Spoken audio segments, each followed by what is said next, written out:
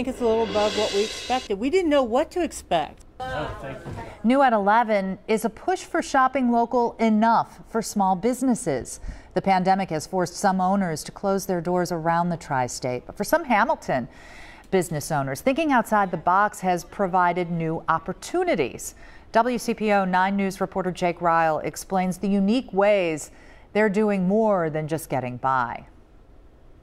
For months, Hamilton business owners have been touting two key words: shop local. And now during the holiday season, we're catching up with two owners to find out if it's working. If the year 2020 was a scented candle, I want to say burn, baby, burn, but I don't know what scent that would be. Sherry Hoskins, owner of Hamilton's Petals and Wicks, I'd say bourbon. More bourbon. She knows too. It's been scary. I mean, I'll be quite honest. It's been scary times. But business over the past 2 months has revived the flame. I think it's a little above what we expected. We didn't know what to expect. We had no clue. Every single day is different. Every month is different.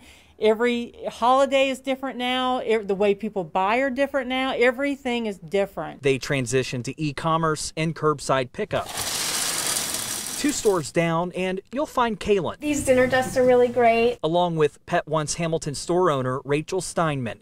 They'll admit it's been a tough year. We would see business up and down, up and down. We've modified our business hours. Steinman also says this year has brought its own challenges. The neat thing about Hamilton is that when there's some type of adverse challenge that's out there, they stand up and they say, not today, not in our neighborhood, it is not happening. And they have seen us through this time. She says the city and chamber have been proactive with downtown programming. I have such an incredible feeling of gratitude for our community for coming out and being with us, loving on us, making us be successful. These business owners know every sale counts to getting them closer to 2021. We really are grateful for all of their support this entire year. In Hamilton, Jake Ryle, WCPO 9 News.